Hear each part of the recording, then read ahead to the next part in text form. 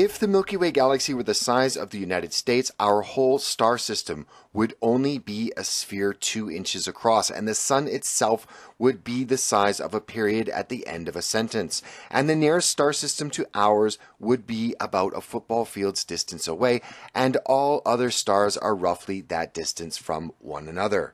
And the Milky Way is just one out of a billion galaxies in the observable universe. When you compare the sheer size of the universe, human life looks not only tiny, but about as significant as the bacteria that you kill without thought every time you brush your teeth. Now, with that in mind, try and imagine that there is an extra-dimensional being of unlimited power. This being is both omniscient and can create and just as easily destroy interdimensional infinite universes on a whim. Now, imagine this eternal extra-dimensional... Yeah, I can imagine that, and it seems... I see the problem I have with a lot of this idea of the conscious creator is the sheer absurdity of it, and it's just it seems to me just to be a projection of our own consciousness into that which we do not understand. But let's watch the rest of this now. Omnipotent being micromanaging and observing in an obsessive compulsive manner over the daily behavior of all humans as well as the depths of our belief in him. So it's like the celestial dictator idea, I guess, that Christopher Hitchens used to, as he referred to it. Be interesting to see where this goes, honestly. Much the same way we would observe Plaque. Except for the fact that if Plaque doesn't worship us in the exact correct manner we demand, we'd be hard-pressed to selectively punish them individually for all eternity. And actually, this omniscient entity would only really obsess with the portion of humanity that was able to be lucky enough to not only suspend disbelief, but also find the one true correct method in which to offer up worship to this deity out of the tens of thousands of religions that have come and gone throughout the millennia. This is why you find many thoughtful atheists who look at the enormity of existence and cannot find their spirituality in the existing religions on offer, nor can they see a divine spark with regards to consciousness and life. All of this is an accident. Thus, I'm not saying God does or does not exist, but as we understand the universe, it seems very strange that a creature with this amount of power would not only look like us, but actually care about things like sloth, gluttony, avarice, among other sins. Why are you assuming that this being exists? I mean, there's the whole burden of proof. I mean, we're only 2 minutes in, 2 minutes 24 in, so I don't know where it's going to go for, but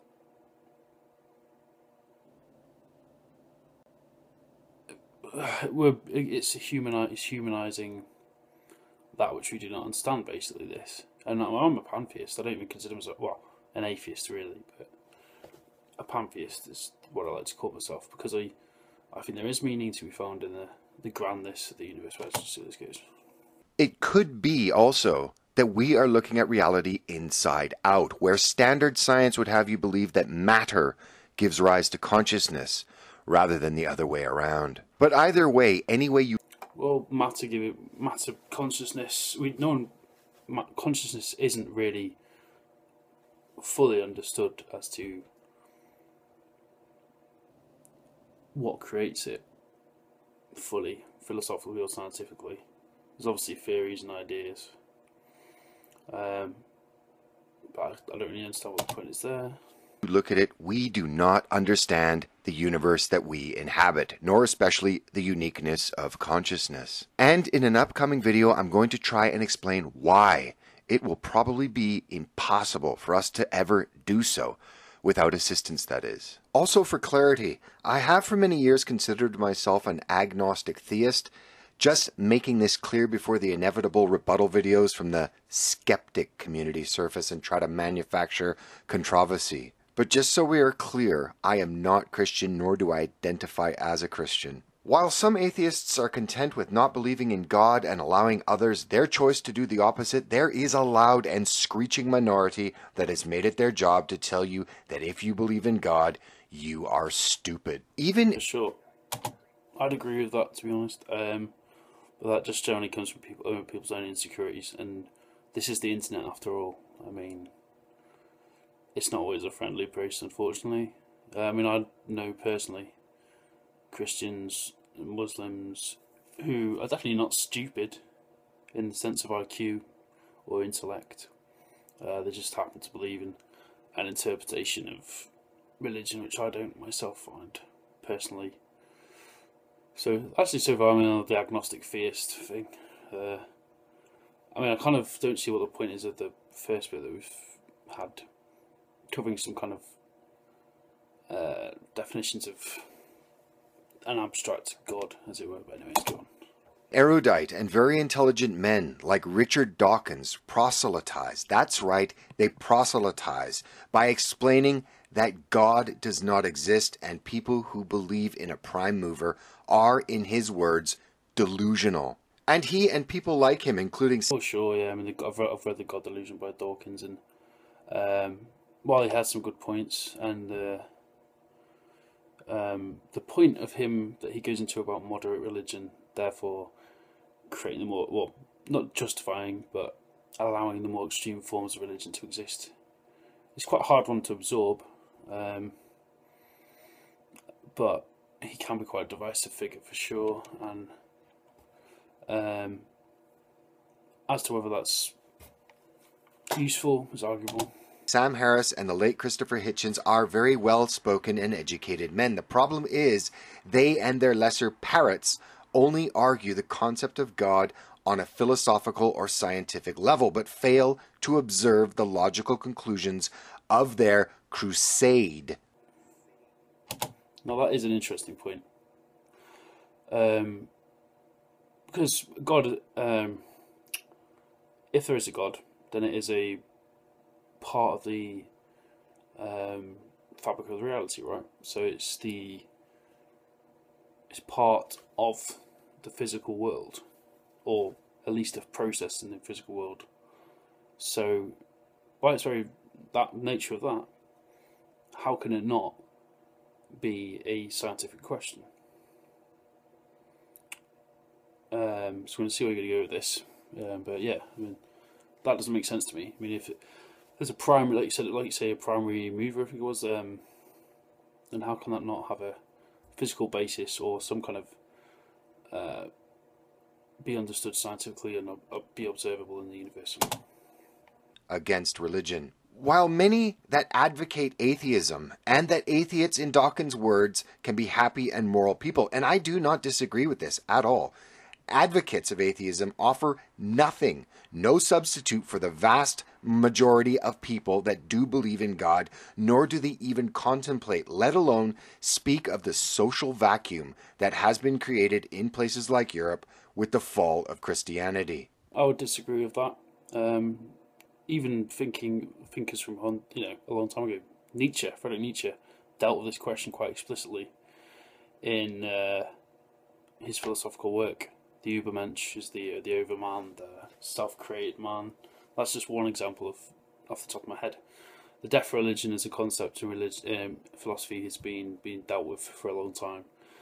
Generally, it comes to the conclusion of existentialism, which is creating your own meaning and living by your decisions, creating your own morality. In Nietzsche's philosophy, the idea was the Übermensch was obviously self-created values, free from religious authorities or slave moralities, as Nietzsche would call it, but that's what it is.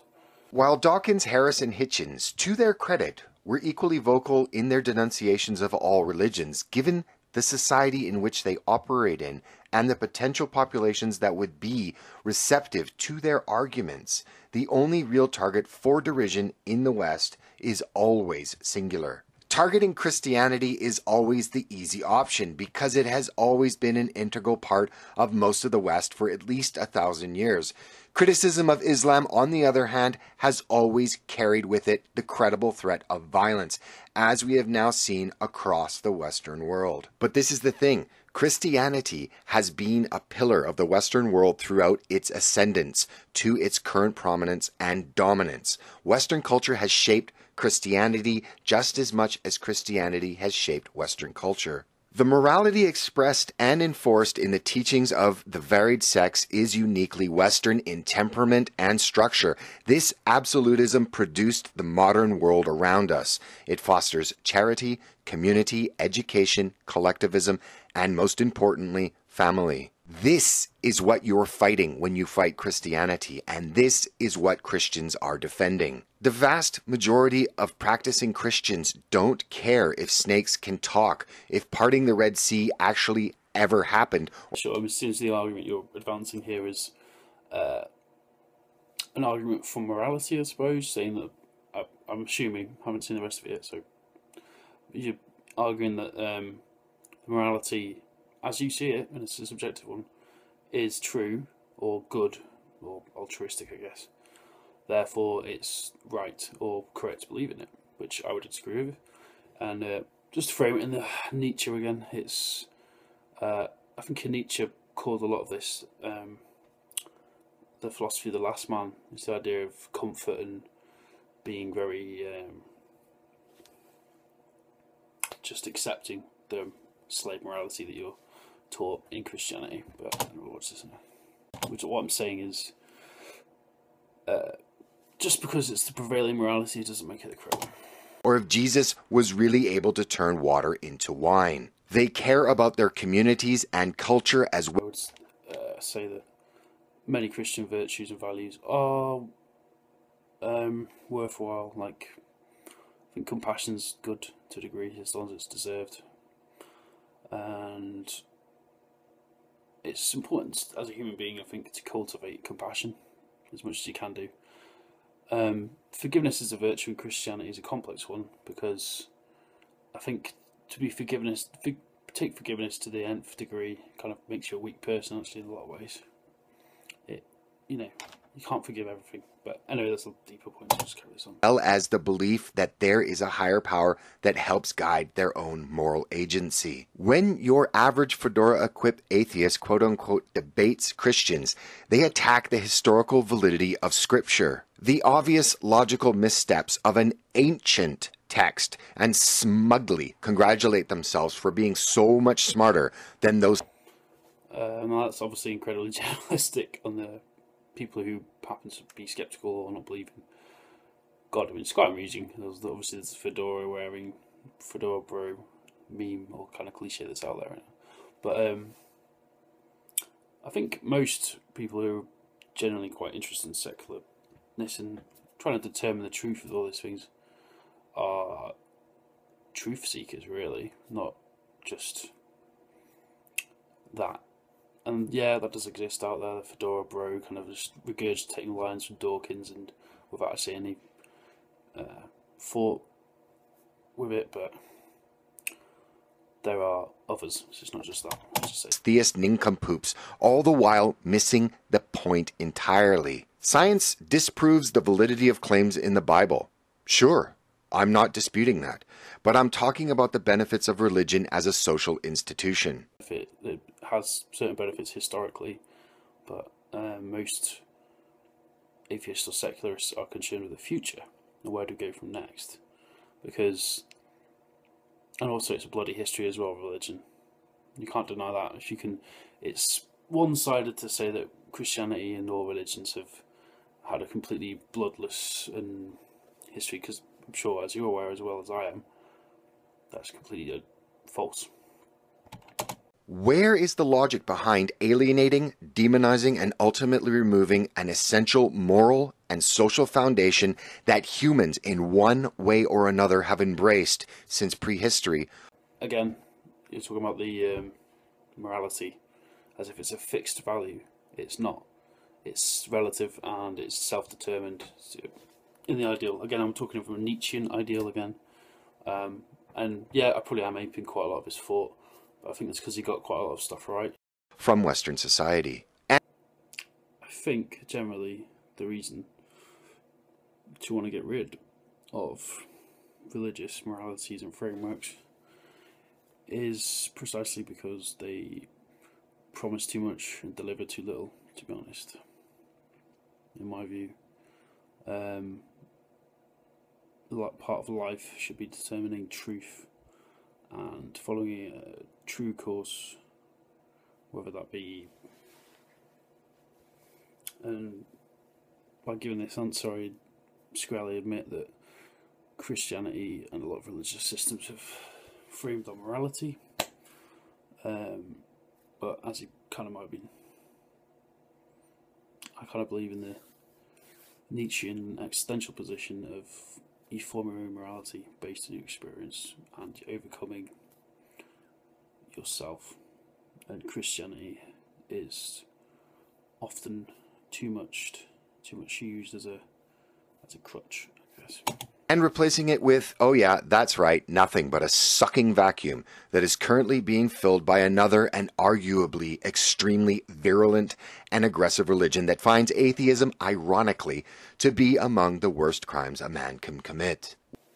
But it's not really a vacuum, and it's just all the only difference.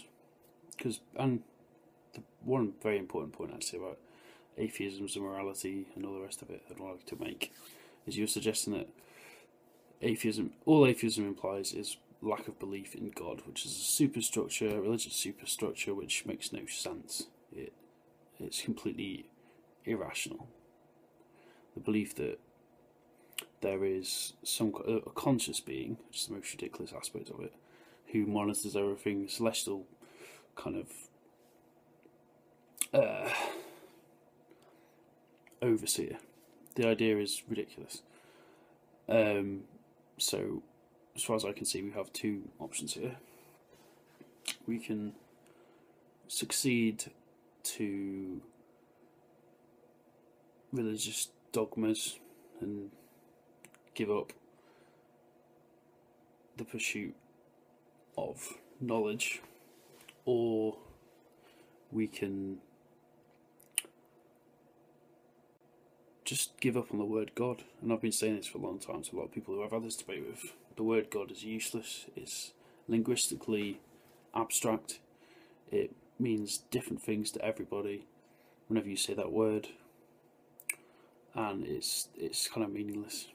So I feel, in terms of linguistically and actually conceptually, mankind needs to evolve beyond that, because, I mean, in my own personal viewpoint, for me, God is the universe. There is actually a higher purpose, and it's the cosmic bond, pantheism. So it's nature and self-preservation. That gives it meaning.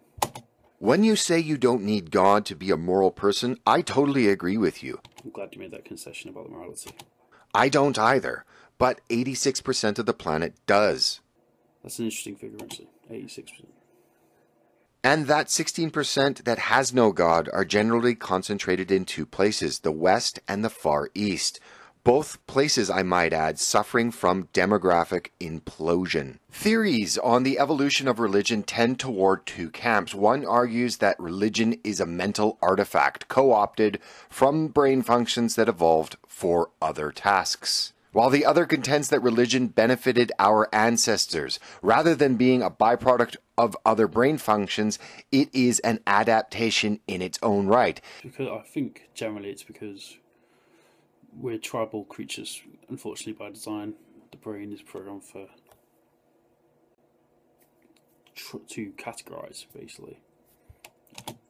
In this explanation, natural selection slowly purged human populations of the non-religious, as the non-religious are doing now by self-selecting small families or no children at all. But neither of these theories tell us why religion has been the glue that has held human societies together since the Stone Age. Science is an incredible and important tool for furthering our understanding of the universe, and oftentimes comes into conflict with religious teachings. Science can become too dogmatic, for sure, and obviously it can come in too entrenched too. But the only thing I'd say in response to that, as it being a positive, is it's a constant progression of knowledge and discovery and new boundaries. I know I'm kind of repeating Neil deGrasse Tyson's line, but it's an important one. It's an evolution. It evolves thought. Religion is a set of laws, immutable laws, which never change, and there's a difference, crucially. Science, though, and it should be said, has been and is currently profoundly handicapped when it comes to explaining consciousness, which is an important, if not the most important component when it comes to understanding reality. A rational mind should obviously adjust their understanding of the universe to scientific findings. However, only an irrational person would advocate for the abandonment of the essential functions of religion and the unique character of our species' spiritual nature. What you just said there is quite interesting, but also complex. Spiritual nature is, again, it's one of those linguistic words that people use, but it's a very broad and open word in abstract language. What does that actually mean? For one person, that could mean meditating. One person could mean being in nature. That's my only issue with that.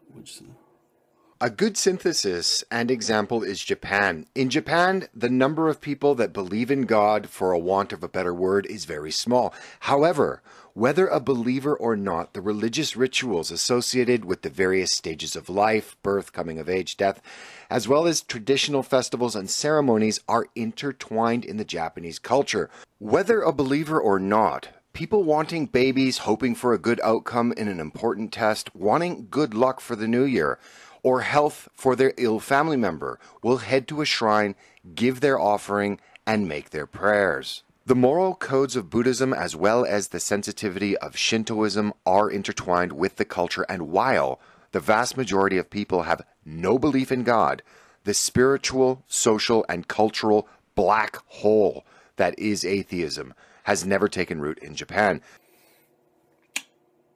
I actually kind of like the point you've made there. About spirituality and culture being entwined in some level, divorced from God. And to be honest, that's kind of what I advocate with my pantheism, I guess. It's a feeling of connection to the cosmos in the abstract and philosophical sense. And it's a humanist position, really. It's saying, be good, because we both come from up there. We both, and that is a higher ideal and a purpose. It doesn't have to include God in it. The point is, you don't have to subscribe to total belief. Yeah, I mean, look, I kind of started off this video feeling this is going to be, I actually take your key point on, I think your key point is dogmatic atheism. It doesn't get us anywhere, and is just, I guess, too nihilistic and destructive a stream in thought. And I think this often happens in any movement or philosophical movement or intellectual movement, is that you do have streams of extremes, I guess. And like the fedora bro kind of cliche which you put in there.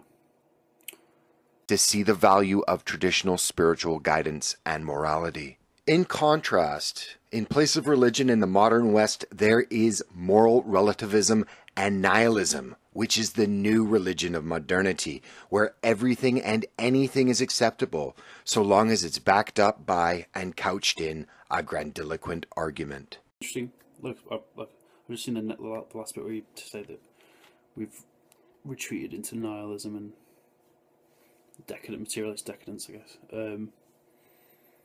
But there is a third way beyond those two methods, which I guess basically comes to the same conclusion, of similar conclusions to your video, which is existential, create your own meaning, believe in ideals, self-created morality, and don't be too much of a dick to other people, I guess. It's quite simple, but it's an interesting video. That's some of my thoughts on that one. But Noir Vortex, subscribe to me if you found any of this interesting, and leave your comments in below. I'm very much inviting discussion. Potentially this has been a bit muddled, but I've done my best to just keep things on track with my thoughts. And yeah, so That's my response. Cheers.